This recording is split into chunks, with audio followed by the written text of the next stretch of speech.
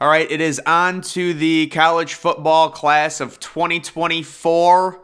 Gonna take a look at these, maybe the top 30 or 40 players here, give my thoughts and stuff like that. Guys, I don't know about recruiting, following recruiting back in 2016, 2017, I don't know, it's probably the NIL, but it's just, I don't even follow it anymore, honestly. It's miserable to follow because at the end of the day, a lot of these kids we saw in the class of 2023, it's just about who offers the most at the end. And it's funny to see, like, the industry has all of these insiders, and it's like the insiders, at what point do you just say, the kid's going to go to whoever offers the most money? And I'm not blaming the kids, that's what they're doing, but it is kind of like following any of this stuff is so dumb. Just because, like, you can recruit a kid perfectly, and if you don't have the money, it's not going to matter. So we're just going to look through this and kind of I'll give my take on it. So Dylan Raiola, you know what? Ohio State needs to stop recruiting #1 overall quarterbacks. First Quinn Ewers, now Dylan Raiola, decommitting from Ohio State. I don't think we ever really got the word on Dylan Raiola. I think it was like, I guess he's obsessed with like having the perfect offensive coordinator or something, and Ohio State didn't want that. I don't know. But you've got Georgia, who actually identified Dylan Raiola. They were like the first big team to identify him. And then Nebraska, of course, although I've seen Georgia's offered a few different quarterbacks. We'll see what happens. He is the #1 overall player on every single site, so he has the perfect 1,000 rating. I don't know how this site does it, but they have him at 98. But overall, he is like the only 5-star on every single site in the 2024 class. Next, we have Jeremiah Smith, who is the consensus #1 overall receiver committed to Ohio State. You know, with Brian Hartline and Ohio State recruiting, I would think he would be pretty safe to stay committed. Mike Matthews, the #3 overall player. I think he's an athlete, but right now they have him listed as a receiver. I don't know. They have NIL value now. The NIL value, $192,000. I wonder how, I'm guessing that's gauged based on following, like your Twitter followers. Yeah, who knows? Looks like Clemson and Georgia. Kids from Georgia, I would probably, guys, Georgia right now is recruiting like crazy. KJ Bolden, the safety, the fourth overall player from Georgia. I would guess he would probably go to Georgia, but it could be an NIL thing. Ellis Robinson, the fourth, the #2 overall, or the #1 overall cornerback, the #5 overall player from Connecticut, already committed to Georgia, so that's a really good get for them. Micah Hudson, I'm guessing Texas is going to throw him a bunch of money. He's a receiver, top 10 overall player. Colin Simmons, LSU heavy leader for him. That's good news for them. Edge rusher from Texas. You've also got maybe Texas in the mix. It's impossible to handicap these races. A lot of it comes down to who's got the best NIL fund. So, you can say a team is leading. David Stone, Michigan State randomly. Oh, he's going to IMG Academy, but he was originally from Oklahoma, so Oklahoma's going to be in on him. He is a big defensive tackle. Jalen Mbakwe is a cornerback who, actually, he's listed as an athlete. He's from Alabama. He's already committed to Alabama. No surprise there. Kind of interesting. Who is that? Rivals? Rivals has him at 73. Every other service has him inside the top 10, so you got to think that's good news for Alabama. That's just what they need is more good news. But I would expect Rivals to correct that and probably make him like a top 20 player at least. Next, you've got Williams and Wanry, who is a pass rusher from Missouri. And I'm guessing he's going to an SEC team. It's probably not going to be Missouri or Kansas, but we will see. JoJo Trader, a receiver, currently possibly Miami or Ohio State. I know, there were some questions, would he play receiver or cornerback, but it's looking like he wants to play receiver. Edric Houston, an edge rusher. Looks like it's Clemson and Georgia. Sammy Brown, linebacker from Georgia. Georgia is just, they've got such a grasp right now because they have such a ridiculously talented state. They've won the last 2 national championships. And I did hear that this kid was leaning to Clemson, but we'll see. He is the #1 overall linebacker. Kobe Black, the cornerback, currently maybe Oklahoma State, maybe A&M. The boosters throw some money.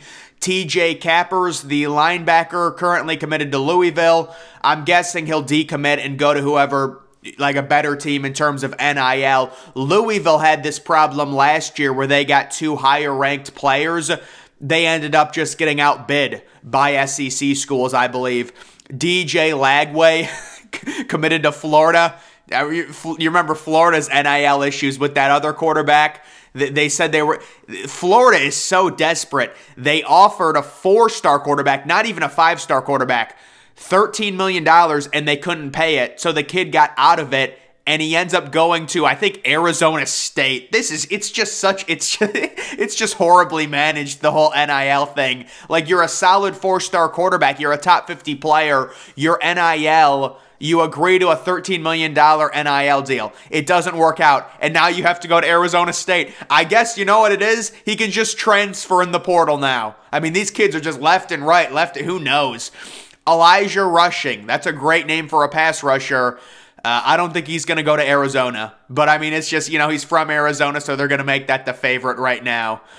Davis, this quarterback from North Carolina, heavy Michigan lean. Listen, Ohio State should have just went after this kid instead of Dylan Raiola, but I guess, you got to go after him. He probably would have committed to Ohio State, Davis, but Ohio State went after Dylan Raiola, and now they're going back to him, and he's like, bro, you pick someone over me, I'm not going back. So he's probably going to Michigan. We'll see. Jedrick Gibson, the #1 running back from Gainesville, Florida. I would expect Florida to be in heavy pursuit of him. Justin Scott, he's an interior defensive lineman. That would be a big get for Marcus Freeman. Franklin, an interior defensive lineman from SEC country, Ole Miss, Tennessee. We'll see. Julian Sayin, who is a quarterback from California, already committed to Alabama. Dylan Stewart, an edge rusher from Washington, D.C. Maybe South Carolina gets their hands on him, or Maryland, with him being from the D.C. area. Ryan Wingo. I thought Ryan Wingo was ranked higher than this. They got him at 24 in the composite. Tennessee, I did hear Tennessee, maybe Notre Dame. Wilmer, an interior defensive lineman from Baltimore, Maryland. Penn State, maybe Maryland, but he is a transfer to IMG, so I would say his recruitment's wide open. Landon Thomas, another tight end who's going to Georgia. At least he's committed right now. Bryce West, a cornerback from northeastern Ohio. I would certainly say Ohio State for him. Peyton Woodyard, a safety from California, already committed to Georgia. Charles Lester III, possibly going to Alabama. He's from Sarasota, Florida. Cam Williams, that's a good get for Notre Dame. A receiver from Illinois. They hold on to him. Miles Graham, he is a linebacker. That's a nice early commitment for Florida, and he's from Atlanta, Georgia, but he's currently, he's still there. I thought he was at IMG. Mylan Graham, a receiver from Indiana, heavy Ohio State lean with Ryan Hartline. Quentin Martin, Penn State needs to get him. They need to start getting some big players in state. I know they did a good job last year, but those are just kind of the top 30-ish players. And then going to the overall rankings, and it's pretty remarkable. Georgia with 10 commits and 3 5-stars, an average of 96. That's very impressive right now. You have Notre Dame. They always get off to a good start. They've got 8 4-stars. LSU has 7. Both of those teams doing quite all right. Florida State, they've got 9 commits, but they do have 3 3-stars. Michigan, they're off to a much better start on the trail. They've had a brutal few years recruiting, but they've done well in the portal. South Carolina, that's a really good start for South Carolina. 5 commits, all solid 4-stars, an average rating above 93. Texas A&M, a bunch of 3-stars. Oregon, 5 4-stars. They've been doing well with their Nike NIL money. Alabama, almost a 97 average. They've got 2 5-stars, 2 4-stars. Duke appearing inside the top 10. That's always fun. Mainly due to the 7 commits. They're all 3-stars. Florida, I mean, that's a really good start for Florida if they can hold it. 96 overall average with 1 5-star and 3 4-stars. Iowa with a bunch of 3 stars. Colorado, Deion Sanders with 2 4-stars. That's good for Colorado, honestly. Clemson, solid start. They've got 4 4-stars with 5 commits. Texas A&M, decent. Ohio State, good start, 96 average, the 1 5-star, 2 4-stars. Michigan State, very good start for them. Yeah, Michigan State has definitely turned it up. You can tell Michigan State has a really good NIL, or at least a decent NIL, because they weren't recruiting nearly this good under D'Antonio, and they were winning more. So that tells me they're using their NIL really well, and they've got a good system there. Tennessee has a decent NIL. They have 3 commits. Texas on the board with 3 commits. Auburn, and really no one else. Penn State with 2 commits, both 4-stars. That's decent. But, yeah, that's pretty much it for that in terms of the update for the 2024 class. So, again, when it comes to following recruiting, I mean, it was so fun back in like 2017, 2018, but I just can't do it anymore.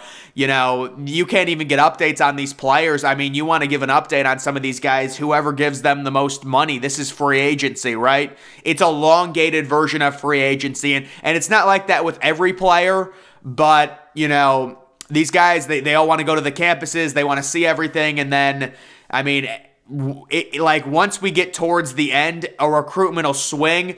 I mean, we saw it with that safety. Who was it? Peyton Bowman. I mean, what a joke that is. The kid literally commits to 3 different universities within an hour because it's like, Oregon just offered me $500K. I'm going to commit there. But oh no, now, you know, Oklahoma offers me $1 million. It's like, dude, this is a joke, man.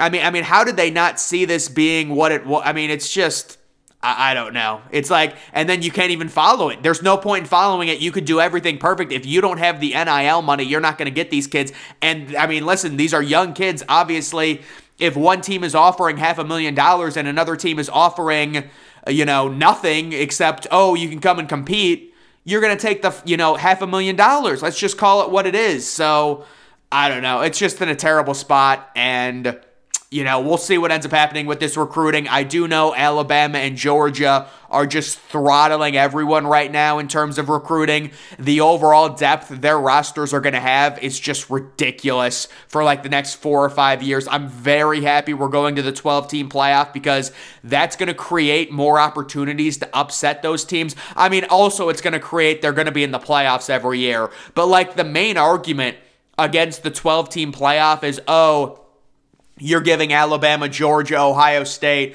a free ride to the playoff. They were already making the playoff every year anyways. They're already making it anyways. At least this gives another chance for an upset and like a Cinderella team to come on and win.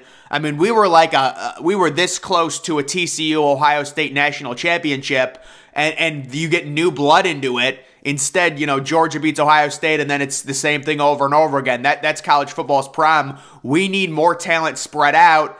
And then they say, oh, with NIL, it's going to spread talent out, right? Because you're going to have Tennessee be able to give these guys money. When really, you look at the recruiting, Alabama and Georgia have never recruited better. With their overall talent per recruit, their rosters, Alabama had 8 5-stars last year. So, you know, I don't know. I don't know what the fix is at this point, you know, but that's the current situation when it comes to 2024. We'll have to see what ends up happening, but that's going to do it for this video. Make sure you're following me on Twitter. Link to that's always in the description.